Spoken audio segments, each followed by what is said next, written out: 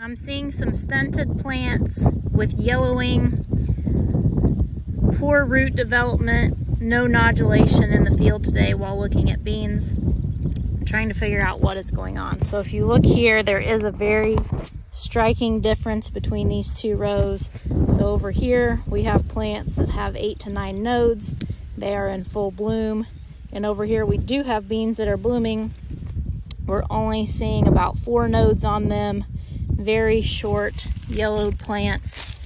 Just don't look very healthy at all. So what you can see is these beans have this one has a lot of nodes actually right here, but the inner node spacing is very shortened. They're stacked right on top of each other. These plants do not look healthy. Lots of yellowing. The root development is so poor on these plants that I can pull them straight up out of the ground. You can see that the roots do not look healthy. They're discolored and brown.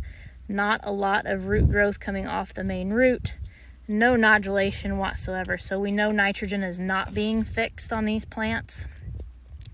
This plant does have a few nodules.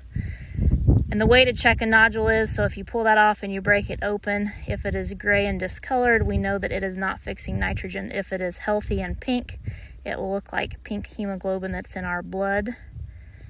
And we will know if that plant is fixing nitrogen or not. This field is extremely sandy. It's irrigated. It is well known for having soybean cyst nematode, lance nematode, lesion nematode, and several others that have been sampled in the past. And these are very common characteristics of nematodes.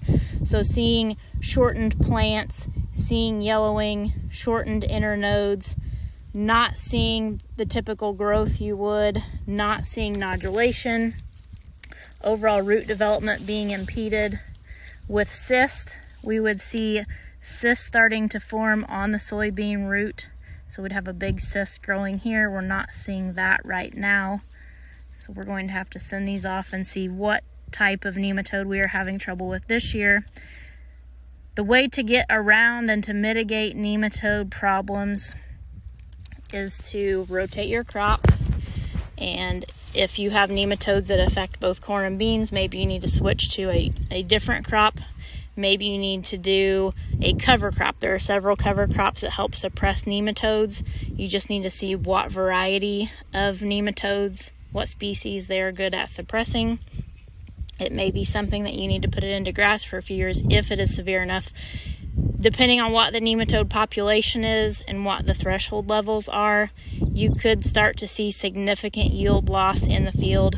In this particular field, we're just seeing occasional issues where it might be 2 or 3 rows where we're seeing shortened stunted plants, but there are pockets all across the field. So we are going to have to sample this. We're going to take soil samples and plant samples so we can send those off to the lab and see what nematode species are in the roots. We will look at the roots itself, see what kind of symptoms we're seeing, and look at the plant characteristics as well and try and figure out what nematodes we're having issues with this year, how we are going to move forward and treat those for next year.